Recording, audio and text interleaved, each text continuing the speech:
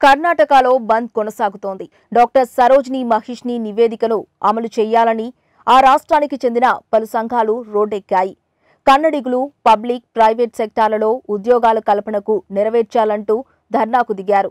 స్థానికులకు ఉద్యోగాల్లో కోటా కల్పించాలని పలు సంఘాలు ప్రభుత్వాన్ని డిమాండ్ చేస్తున్నాయి. గురువారం రోజు ఉదయం బెంగళూరులోని జంక్షన్లలో, బస్టాండ్లలో వందల మంది నిరసన తెలియజేశారు.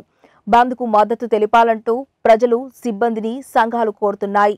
పక్క రాష్ట్రాలకు చెందిన బస్సులపై నిరసనకారులు రాళ్లు రువ్వారు. దీంతో కర్ణాటకలో ఉద్రిక్త పరిస్థితులు నెలకొన్నాయి. నిరసనకారులను పోలీసులు అదుపు చేస్తున్నారు. ఫిరంగిపేట వద్ద తిరుపతి నుంచి మంగళూరు వెళ్తున్న బస్సుపై రాళ్లు రువ్వారు. దీంతో ఆ బస్సు ధ్వంసమైంది. బెంగళూరుతో పాటు పలు ప్రధాన పట్టణాల్లో జనజీవన కార్యకలాపాలు ఆగిపోయాయి. బంద్ కు ఓలా, ఊబర్ డ్రైవర్లు మద్దతు తెలిపారు. బంద్ నేపథ్యంలో బెంగళూరు వర్సిటీ పీజీ పరీక్షల స్కెడ్యూల్లో మార్పులు చేసింది. పలు రాజకీయ పార్టీలు, కన్నడ సంఘాలు ఒక్కూటా పేరున ఇవాళ కర్ణాటక బంద్ కు పిలుపునిచ్చాయి. 1983లో అప్పటి ప్రభుత్వం ఏర్పాటు చేసిన కమిటీలో ఉద్యోగాల రిజర్వేషన్ విషయమై సరోజిని బిందూరావు మహిషి పలు కీలక అంశాలు ప్రతిపాదించారు. సరోజిని బిందూరావు మహిషి 1963 నుంచి 1980 వరకు కర్ణాటక ధావడా నుంచి జనతా పార్టీ నేతగా ఉన్నారు.